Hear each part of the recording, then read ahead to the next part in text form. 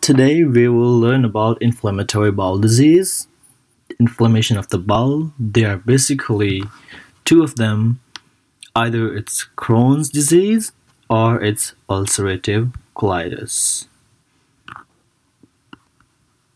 Now we'll compare both of the disease, and after comparison it'll be really easy to understand.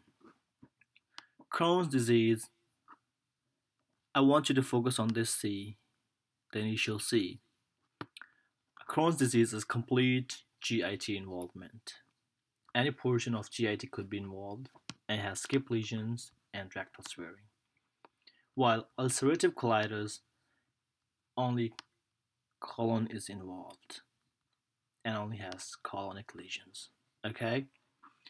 Crohn's disease, another C, Crohn's, it's a complete wall inflammation, what we call also transmural wall inflammation.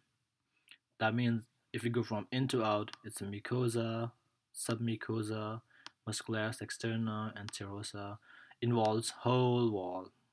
It's a whole wall inflammation. It can cause fistulas or it can cause obstruction. While ulcerative colitis is only mucosal and submucosal inflammation, it doesn't cause any fistulas or strictures or obstruction.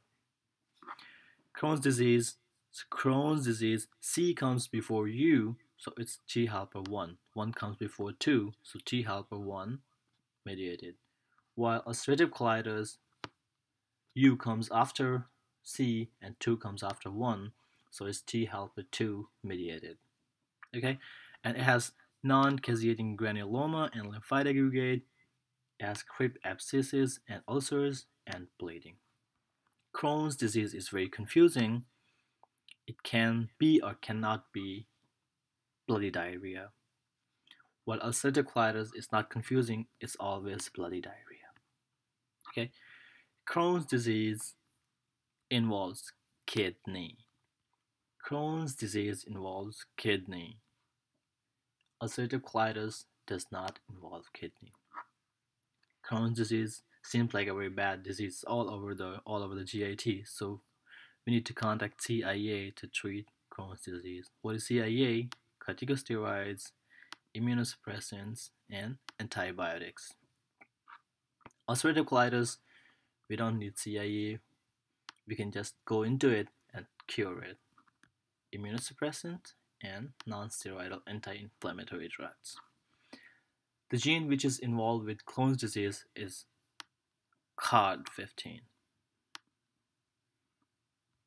We also call it NOD2 gene. See, it's a Crohn, complete wall, Crohn, caseating granulomas, Crohn's, C first, 1 first, Crohn's, confusing, Crohn's, kidney, Crohn's, COD15. Okay, it's all about C. And the gene that involves with ulcerative colitis is called HLA-B27.